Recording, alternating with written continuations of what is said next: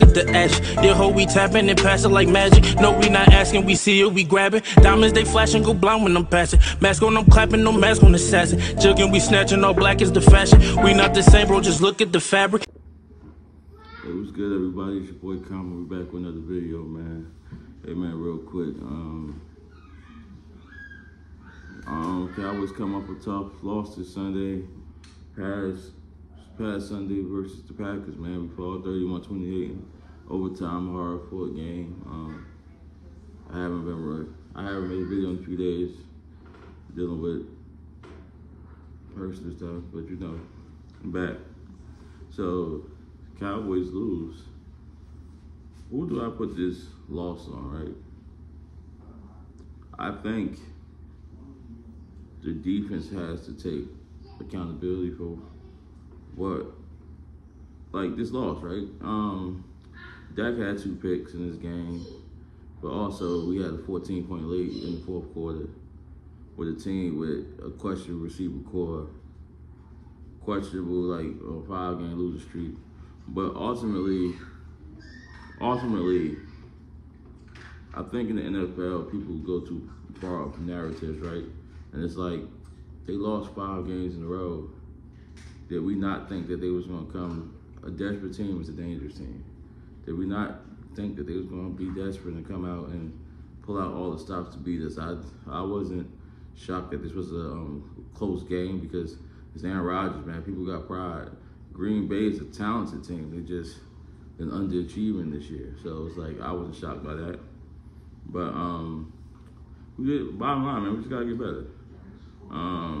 Hopefully we get Anthony Barr back. I see a lot of Cowboys concentrating this shit on Anthony Barr. I mean, it hasn't looked the same without him. I mean, hopefully we get Zeke back this week. I mean, it can only make us better. It can't make us worse. You know what I'm saying? I'm not gonna talk about the Odell situation. But the Eagles took their first L to the Washington Commanders.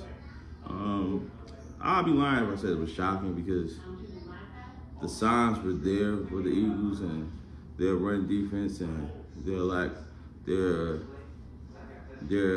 of scoring in the second half of games. But even though a lot of the Eagles fans would equate that to me blowing you out so we don't have to play the second half, but a game just passed if you had to play the second half, and Washington was clearly the better team out there.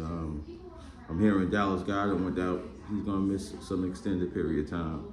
I mean, but this is part of Devontae Maddox is on IR, Jordan Davis on IR. But this is what I always say: it's the NFL, man. It's all about. It's not about who starts off the most healthiest and who's more explosive. You're going to have to face adversity going through the NFL season.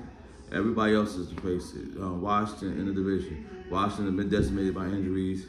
We have had a ton of injuries that we've been seeming to overcome for the most part.